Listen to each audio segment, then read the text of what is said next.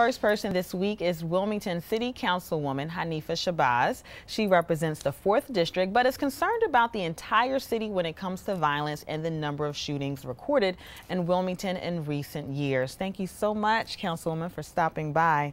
Let's first start off with the violence in Wilmington. It seems to be the hot topic lately. I guess one of the reasons why you decided to push for officials from the Centers for Disease and Control to come here and take a look at the violence. Tell me what actually motivated you to do so. Well, you know, I realized that the epidemic proportion of gun violence that was happening in our community could not be a natural phenomenon. Knowing the nature of our children, I've been in Wilmington all my life, that this had to be something outside of us natural, which meant that there was a health issue there, a mentality. For someone to, for our young people to be so heinous and to take a gun and take someone's life, that I knew that there had to be some mental illness there. And so that's why I pushed for the Center for Disease Control to come to the city. They did come to the state in Lower Delaware when there was an epidemic proportion of suicides among teens. So this is homicide among teens that I knew that, I just took a stab at it and was successful. Okay, well, that's a good thing that you were successful. So they came here, they stopped in last year. It's almost a year later. What are they working with? Did you guys provide them with any numbers or? Well, they came and collected a data from all different aspects of our social life: education, health, social service, criminal justice, the hospitals, the morgues. And so they took that data from 2009 to 2014 of 564 cases of individuals who either were victims of gun violence or committed gun violence themselves. And so that they got a collection, and we also provided them other information. We gave them the kids count, we gave them the Hope Commission, we did the Bishop Morton's. She also did a report from the youth. We provided them that.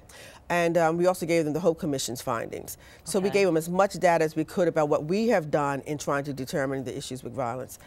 So they're working with a number of things. Tell me about recently a preliminary report was actually something that was discussed in the city. Right. Well, it was preliminary. We haven't received the official final written report yet of the findings. And what they found was just they were able to give us some stats of the data. Like of the 569, there was high suspension, maybe 85% of them were absent from school, or 50% were suspended, had high suspension and expulsion rates, 28% dropped out, 60% had residential issues, 73% were involved in the juvenile system, 90% were unemployed, and various other stats. 40% had been investigated for child abuse.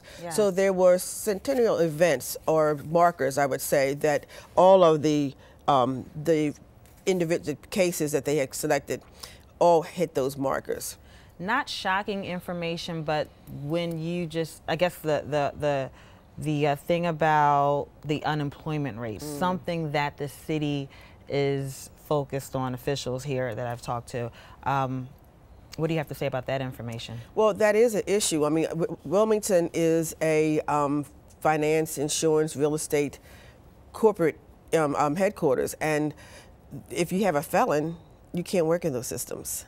So these individuals who have those types of backgrounds leaves them out into the unemployment. Majority of the employment here in Wilmington are from outside of Wilmington. And the individuals who are working in Wilmington work outside of Wilmington. So we crisscross at 5 o'clock. So at night we're financially poor.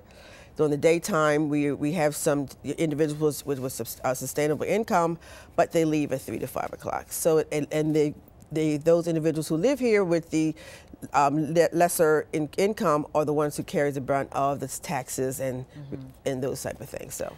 Well, we have a number of things going on in the city, a number of initiatives, a number of resources. How important is this CDC study? I think it's vital because it means it's evidently they felt that there was something that we were doing or that is being done to the citizenry that is causing this epidemic. So what it is taking a very intensive look at how we are delivering services and what type of environment we are creating. Government's responsibility, from my perspective, is that we create a sustainable environment for which our citizens to live and thrive and play. So evidently, the environment that our community is toxic right now, and it's compounded with the traumatic episodes that is causing our young people to respond in the way that they are. Is it our educational system? We know we have issues in our educational system. We know we have a high rate of teen homelessness. We know we have a high rate of unemployment. And from the stats from the report of social services, we also know that we have a lot of mental illness that is plaguing our community. So all of this is coupled with what we have. Okay. Well, hopefully they'll be able to provide a real solution to the violence here. Switching gears, I'm sure you heard about the South Carolina man, Walter Scott, the incident in South Carolina. What about the body cameras here in Wilmington? Should Wilmington police be wearing them now? Well, my understanding is that we do have a pilot program about to be implemented. It's either 6 to 12 cameras body cameras that the city is in possession of, and we're waiting for some legalities to be smoothed out before it's put into place.